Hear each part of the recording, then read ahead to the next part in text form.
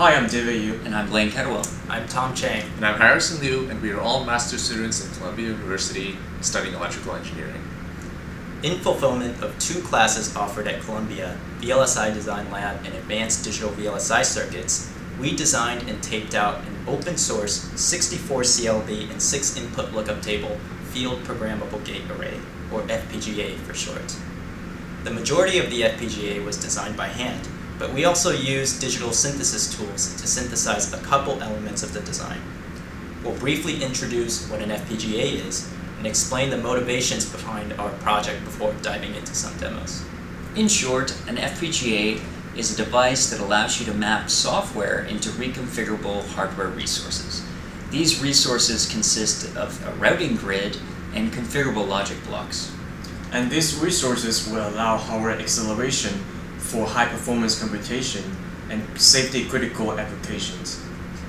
By completing this project, we learned about the fundamental architecture of FPGAs, the CAD tools needed to build the circuit and layout, and the software tools needed to simulate and synthesize the applications. Finally, we open-sourced the software and hardware for the FPGA so that the academic and hobbyist space can apply what we have learned. Now we'll showcase the functionality of our FPGAs through a series of demos for you today. Alright, so we're going to walk through a few demos of increasing complexity, but first we're going to have a pretty straightforward demo just to kind of show the configuration process. It's going to be of a stopwatch, so all of this will be loaded onto the FPGA, and basically the FPGA is dividing down a much faster clock and doing some computations to go from binary to base 10, and then displaying this information to the 4-segment display, and that's done through a master's communication protocol, a master SPI communication protocol. Alright, so I'm just going to navigate into the file location that has our script, and I'm going to run the stopwatch bitstream. I'm going to pass basically this bitstream into our configuration tool. So upon doing so, I can go ahead and download the bitstream by pressing B. It actually sends down 3,249 words, U8 words, and now I'm going to read them back. You'll see a few failures, potential failures, and those just are cells that don't exist. So, as you can see, all of these are either in column 0 or column 18. We'll explain the FPGA a little bit in latter parts of the presentation, but basically this is a good bitstream. So now I'm going to release the configuration state, and everything's actually active low logic, so I'm going to release it by pressing 1, and then the reset, I'm going to release reset. And now you can see here we've got a stopwatch that counts from 0 to 15 and then loops back to 0. So it does this infinitely. And if I wanted to, I could press the reset button and it would reset all the state registers back to 0. So when it increments a little bit further, I'm going to go ahead and demonstrate that. So I press reset, goes back to 0. Thanks. So now we're going to transition into a slightly more sophisticated demo. We're going to do a thermocouple demo, and I'm going to be passing it off to my partner Harrison to do so. Alright, now we move on to the next demonstration, which is a digital thermometer. The FPGA will read the temperature at the thermocouple, voltage at the thermocouple rather, and translate that into a temperature reading of between 0 and 31 degrees Celsius. So to do that, we are going to do call trollconfig with the therm demo bitstream. We are going to download the bitstream, verify the bitstream, release the config state, and release the reset state. So here we see that the thermocouple is reading, the thermometer is reading the ambient temperature of 22 degrees Celsius. To see how this actually works, I'm going to put my finger on the thermocouple and the temperature should increase as expected. And when I release it, the temperature cools down. And if I were to spray this compressed air can at it, you can see that the temperature drops. And there we have it. the digital thermometer. So now we're moving on to a more sophisticated demo that does gene sequencing, and we're downloading the data from the Pi to the FPGA via SPI protocol. And now we're going to download the bitstream. And now we're going to verify it. And then config state. And then reset.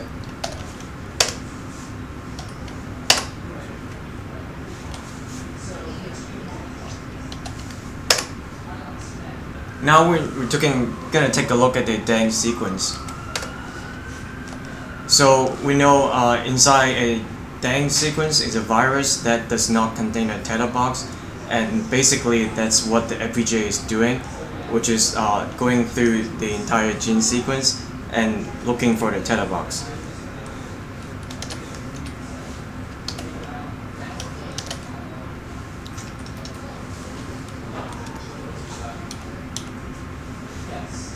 And now we let the FPGA to process the gene sequence.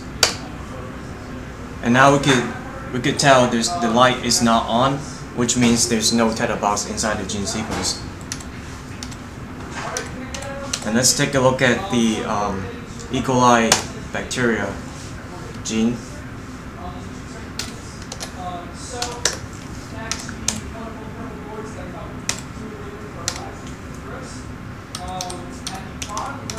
And now the FPGA is going to process the gene sequencing, looking for the data box in the E. coli bacteria. And we could tell the light turns on. That means the FPGA found the data box in the gene sequence. About 10,000 gene pairs in both bacteria and the virus are being scanned through the FPGA, and the information is being processed within a couple of milliseconds. Alright, we are going to move on to our last demo, where the FPGA is going to act as a encryption and decryption device. So first we're going to put the encryption bit stream in.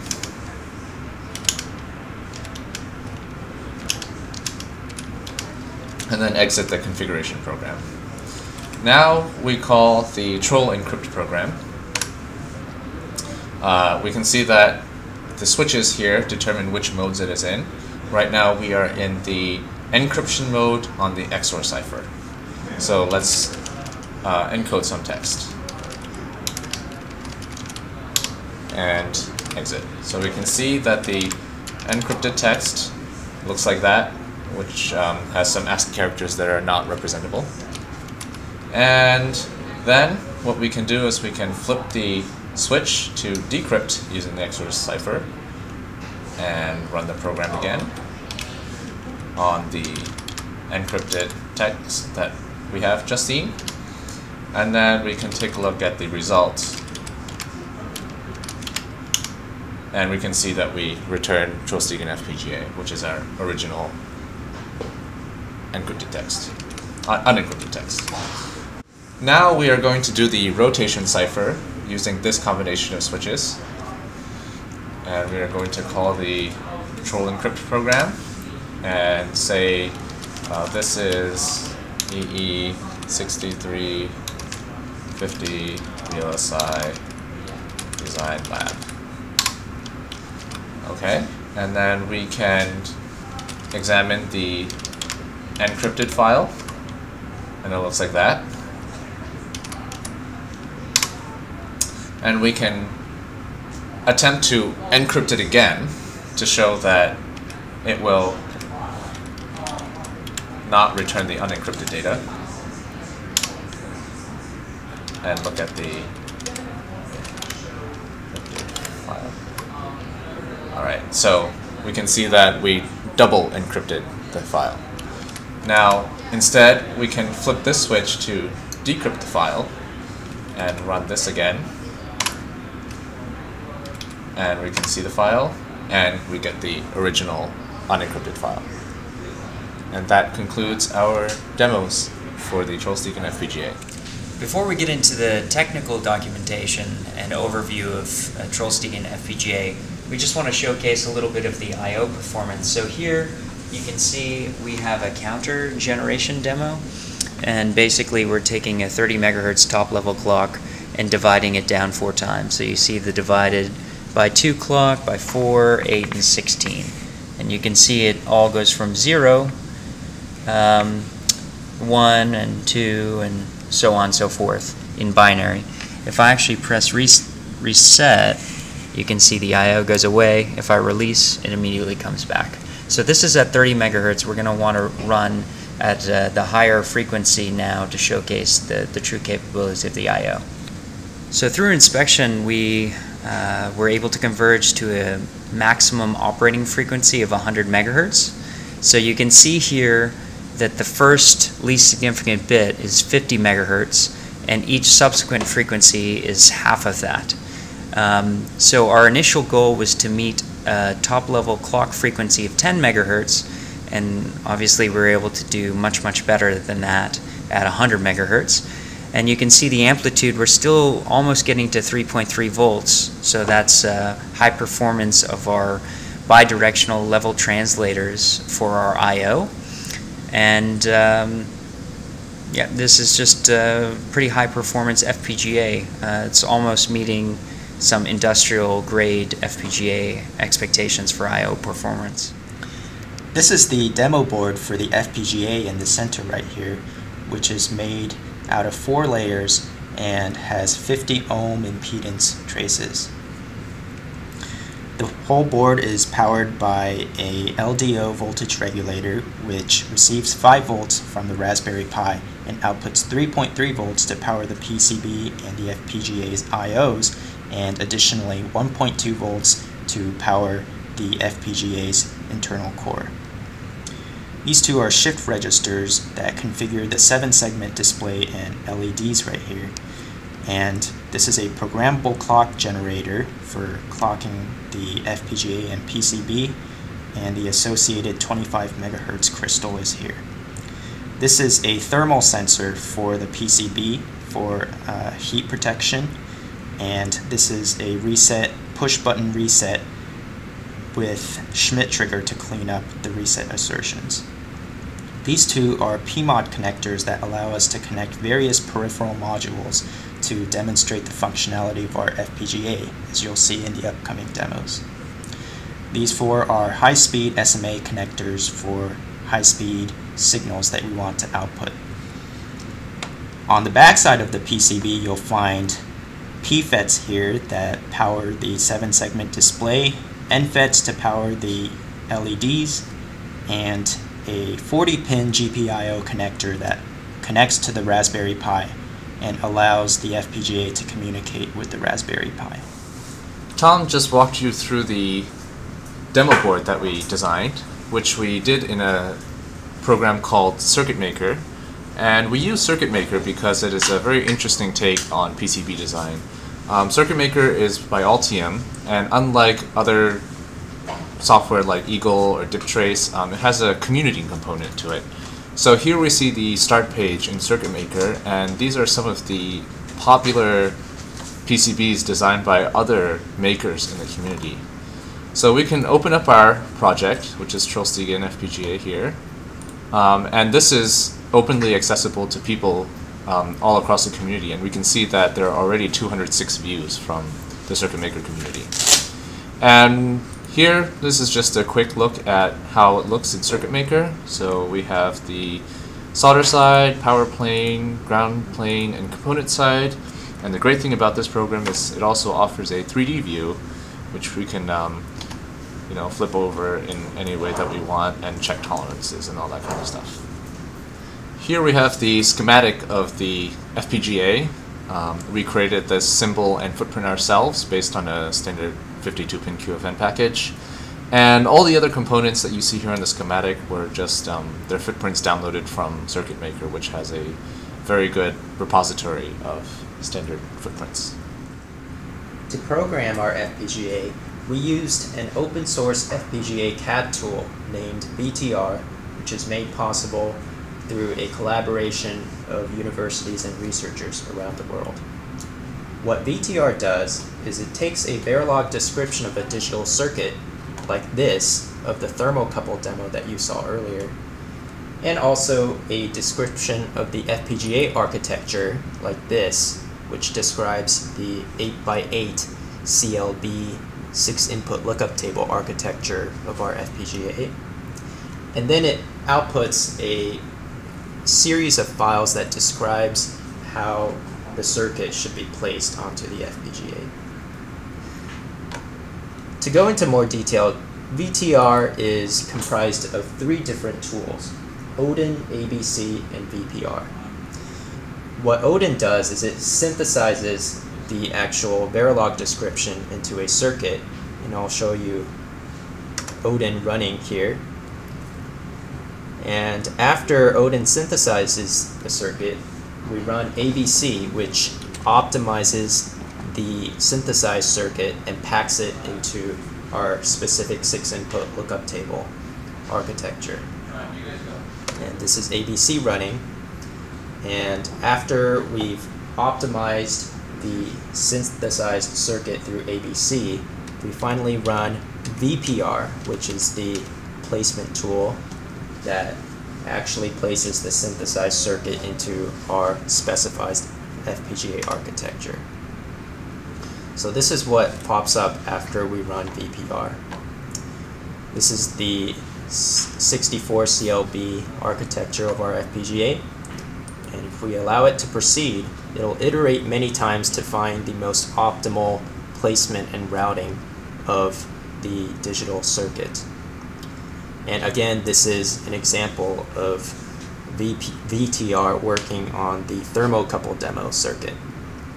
So now it has completed, and we can now see the routing that took place inside this architecture. This is the routing that the circuit utilizes, and further we can see in this example these blue CLBs are feeding signals into this green CLB, which feeds its output to these red CLBs. So now VPR has successfully placed the circuit onto our architecture. So it turns out there is an additional step after running VTR, and that is the translation of the produced placement files into a long binary string that is actually downloaded onto the FPGA. VTR doesn't have the capability to produce this binary file, so we created our own bitstream generator to do so. And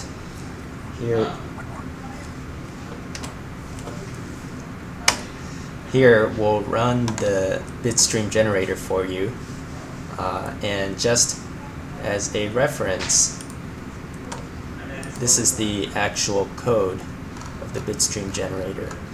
It's written in the Scala language. So let's go ahead and run this.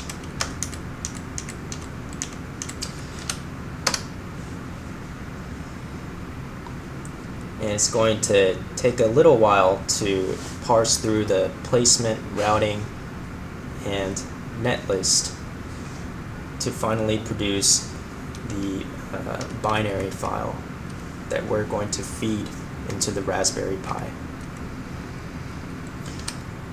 So we just have to do some cleaning here of the formatting of the binary file using a program called 2-vector file, and now we can take a look at the final binary file that's going to be downloaded onto the FPGA. So here it is, and there we go. As Tom described just now, we had to build a tool on top of the VTR flow to generate our bitstream. But before we actually built our chip, we obviously had to define our chip and find a way to actually test it out to make sure that our architecture works. To do so, we employed a new hardware description language called Chisel, which was developed by UC Berkeley, and it is a abstraction on top of another language called Scala, which itself is based on a version of Java. So what we did was we generated the whole model of the FPGA in Chisel, and this is what the top level of the Chisel looks like. Here we have all the IOs to the FPGA, and using this here we assemble the FPGA, and that looks like here. So we generate all these types of blocks which correspond to connection, switch, and logic blocks. And after we do that, we defined a couple of possible test benches. So what we're going to do for you now is just run one of the test benches, which is the majority function.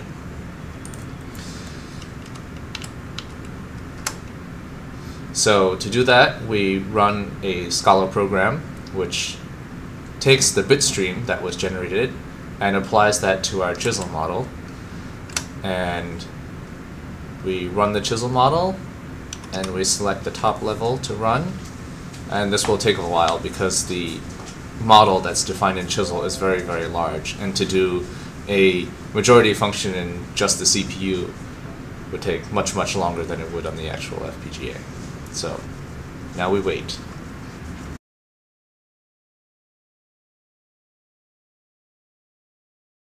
And there we see that the majority function passed on our Chisel model. And there we have it. Okay, now let's talk about the actual circuit that's in our chip. And here's the top schematic of our FPGA. As we could see, this is the programming I/O, and here's the GPIO, and here's the host interface I/O with the clock tree here, and the decoder, the row decoder and the column decoder. And now let's take a look at the core schematic. As you can see, here's the core of the FPGA. It's by tile. We have 64 tiles, and for each individual blocks would form one tile, which is CLB, horizontal connection block, and vertical connection block, and one switch block. Now let's take a look at the bidirectional level converter. We designed this based on two papers that has the feature of low contention and high speed. On the left side of the schematic, we could convert, it's the circuit that converts from 1.2 volt up to 3.3 volt. And on the right side, the circuit would convert the voltage from 3.3 volt down to 1.2 volt. The reason we're using this design is on the PCB, all the modules and peripherals are running on 3.3 volt, and that enable us to interface the other circuits on the PCB. So now let's take a look at the switch block. That is a Wilton topology, which is one of the most three common switch block design in FPGA. So Wilton topology has the highest routability, trading off with some area. Now let's talk about the layout for our FPGA. As we can see, we have ESD protection circuit on the corner. It's for both the 3.3 and 1.2 supply. And on the side is the row decoder that we synthesize using digital flow. At the bottom, there's also a column decoder that's also synthesized. And here, when we zoom in, this is one tile of the FPGA. As we mentioned before, our design is mostly hand layout with some part of a synthesized circuit. And at the top and the bottom are the decoupling caps for the chip that for both power domains. With that, we conclude our presentation. We hope we were able to convey the design effort involved in bringing this open source FPGA to fruition. Finally, it's important to capture the amount of fun we had in this process and encourage future students to push the boundaries of VLSI design at Columbia and beyond.